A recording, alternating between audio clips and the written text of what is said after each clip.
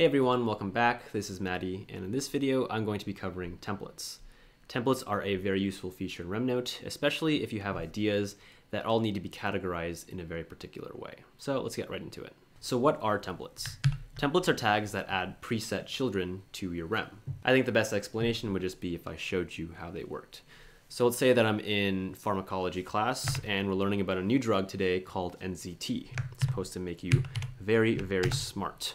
Now, somewhere else in my knowledge base, I created a template for drugs because every time I learn about a new drug, I want to know what its mechanism of action is, I want to know what its antidote is, what its contraindications are, and what the clinical uses are, especially in terms of medicine. So I portaled in the drug template that I made in the past, and if I expand this, you can see that I have mechanism of action, what the uses are, the benefits, the adverse effects, contraindications, and antidotes. So anytime that I tag a rem with drug, this template here, it's going to add all of these descriptors to my rem, so I don't have to manually do it every single time.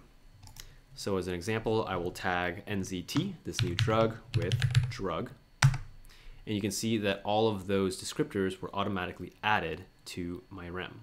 And then I can just turn these all into flashcards once I learn more about NZT. In my template itself, you also notice these numbers beside my rem. And this just shows me all the other times I've used this template before in the past.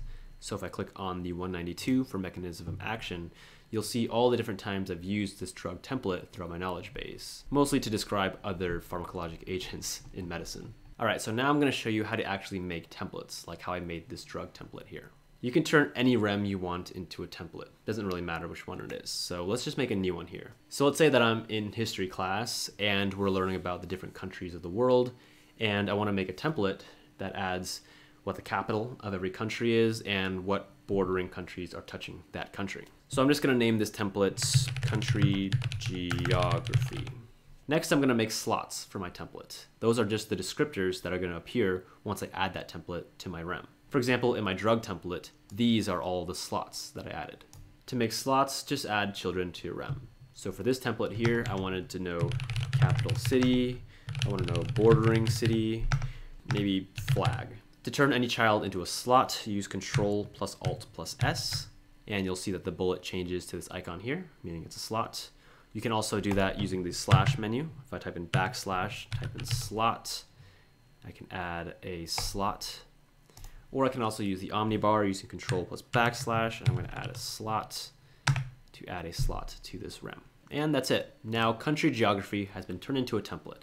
So whenever I tag a rem with country geography, these three descriptors will be added to that rem. So let's walk through an example of that. So let's say I'm learning about Japan today. I'm going to tag Japan with country geography. After I tag Japan with country geography, which is that template that I just created up here, there is this blue 3 that showed up to the right. If I click on that 3, I can either choose to add all the slots, all 3 slots, or I can choose exactly which one I want to add to this rem. If you want your templates to automatically add all the slots whenever you tag a rem, you can actually do so by going to the template and tagging the template with automatically add template.